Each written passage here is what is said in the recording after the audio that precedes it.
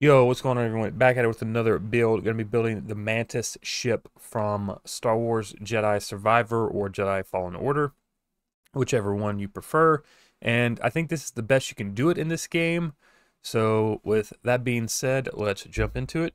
Now that the ship is part, we can start at the front here. We do have a Teo cockpit. This is the only one I could get to work for the ship. If you choose really any other cockpit, there may be like a Nova Galactic one that works, but this is the only one that works for this because you have to connect it to the back of this hab. If you do another one, you have to have a hab connected underneath of it. And then we have a Stroud Eklund Cap A and another one on this side. It's just this piece here, but flipped upside down. So it's that kind of rounded slope section. We do have a Nova Galactic cowling. This is the variant version, so you look for the Nova Galactic cowling, and then you hit the D-pad, and you can find this variant of it. We do have a 3x1. You could replace this with a 2x1 and a 1x1 or three 1x1s. It's just up to you. We do have our docker right underneath the ship here on that layer. So this is where our docker will go. It goes on the bottom. We have our Stroud Eklund landing bay. This is that side loading landing bay. It's kind of important for the look of this ship. We have our fuel tank. This is a single tile tall. This is like the biggest fuel tank I could find that would like fit in here. So it's just a 500T HE3 tank. We have more Nova Galactic cowling on this side. We have three more on this side, so that kind of covers the front half of the ship. So for the back half here, we have a Teo end cap. Kind of pulls the ship out a bit and gives it some more like depth there. We have another one on this side. And we have 4 landing gear, Stroud Eklund landing gear on the back here. So it's the same landing gear, it's just 4 of them. And we have a Stroud Eklund engine bracer. We have 2 of them to connect the wing.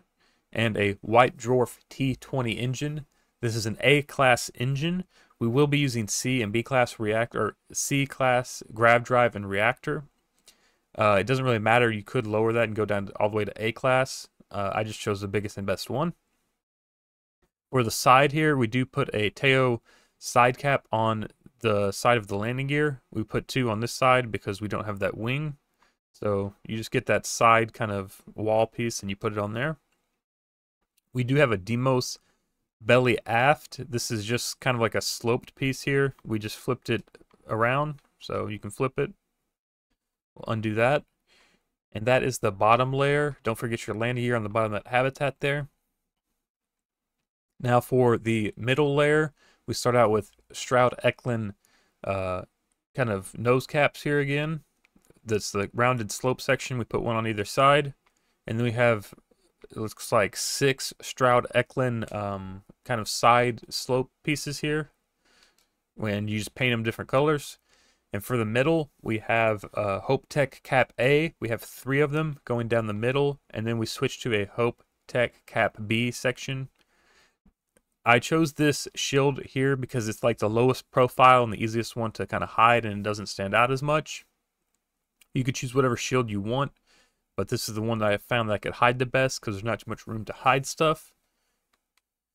And then we have a deep core C-class reactor. Again, you can use whatever reactor and grav drive you want, but these are both C-class. I just chose the biggest and best ones, as I said.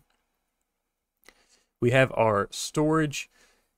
I chose this one because it's the flattest one, and I felt like it would look the best in the back, so it doesn't stick out too much or stand out like some of the other ones. So that's kind of the only reason why I chose this. You can choose a different storage or add more storage. Again, we have 2 more of those White Dwarf engines on the back. These are A-class engines. And then we finish along the other side with those Stroud Eklund kind of cowling side slope pieces. So we can grab our middle layer here and move that on top. You want this on here like so. You want your front kind of Stroud Eklund kind of rounded slopes to be slightly overhanging from the cockpit, like so. Now for our wing here, we have a Nova Galactic cowling.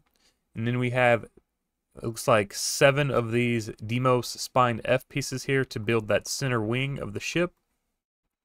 And then we can move these and put these on top here. And that is the Mantis from Star Wars Jedi Survivor or Jedi Fallen Order. I think it's the best you can get for this game. It needs to be more narrow, but you can't really make it any more narrow because we're working with 3 kind of tile pieces wide. It needs to be like 1.5 or 2 pieces wide, but then you don't have a center like section to put that center wing on, so it just doesn't really work. Again, it's the best you can do for Starfield with its limitations. That being said, let me know what y'all thought and if you build it, and we'll catch you next time.